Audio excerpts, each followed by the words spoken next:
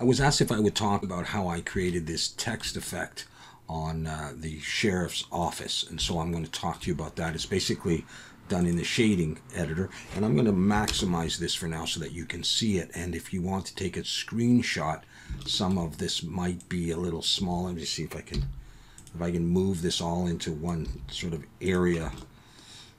Close enough anyhow. The main things are, there are two images here. One that I created and one that I didn't. The one that I created is this sheriff.png. I created the text in another program, so let's just come back here. Okay, this text. I downloaded a Western font in this case, and I created the text in a graphics program. And I saved it as a PNG. It's white text on a black background. Now, I also made it 1024 by 1024, and I made the text as big as I could in there. And when I brought the text in, and I should show you this, I can bring another one in, I was able to crop some of that space off of anything that wasn't part of the text. But at any rate, you bring in your PNG with your text. All right, so next thing I have is I've got a color ramp here that the color from the text goes into the FAC. And I've got this set up as, I believe that's just black and that's just white, just for some extra control if I need it. I'll show you this in a second. I plugged that into the base color.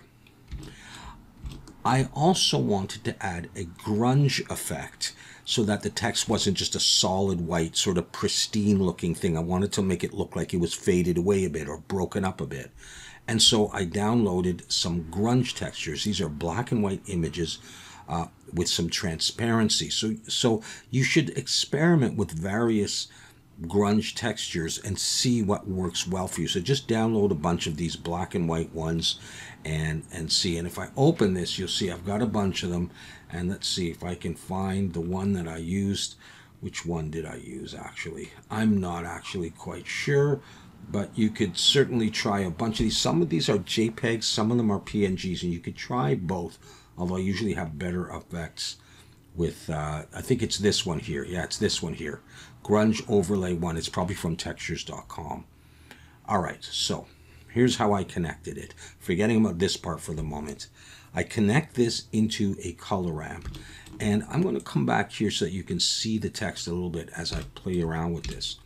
I've got this color ramp set with the white almost in the middle. I'll drag it around and you'll see the way it sort of fades a little bit. And I've got this as light gray. I'll move that around a bit and see if that does anything.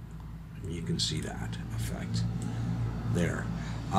If I change this and I make it darker, let's just look at it. Does it? Okay, see it's white and all the text comes in. So I just sort of dropped it down, so something like that.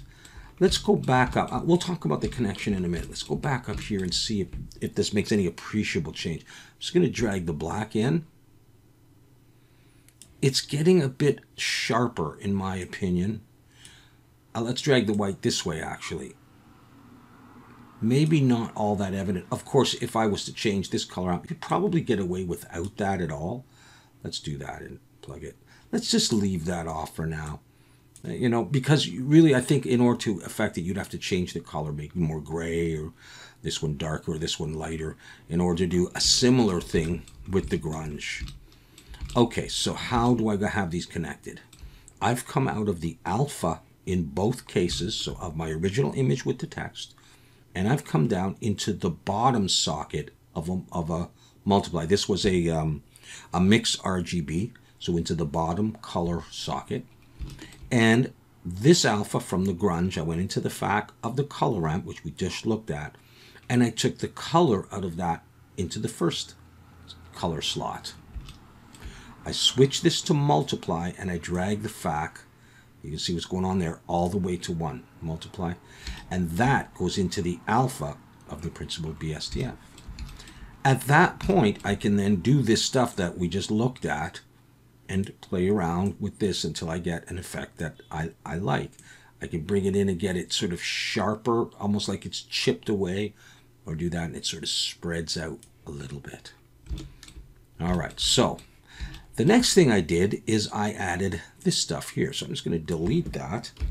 With the Node Wrangler enabled in your preferences, so I just click on this and go Control T, We'll bring in a mapping and a texture coordinate node. By default, it'll go to UV. I'm going to switch this to object. So it's just based on the object. You don't have to unwrap or anything. And with this, I can play around with the scale and various parameters of my texture. So let's say I want to move it. I'm just going to pull on the Y.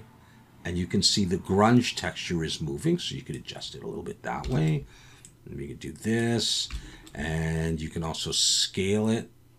All right, just to get, whatever effect it is that you are looking for on your text. All right, and then just play around with these until you get something that you like. All right, so that is how I did that effect. It's very straightforward. This is the node tree, and you make your own image here or practice with another PNG that you brought in and see how it works with various grunges and various positions on the color ramp. All right, so if you need to, take a screenshot of that or copy it down, give it a try. Hope you get some good results for that. I mean, normally I would do this in Substance Painter, but this is one way you could quickly do something like that in Blender, because the last thing you want is, a sort of rundown looking building or object or whatever, and then pristine text. That just does not look good. All right, see you next time. Take care.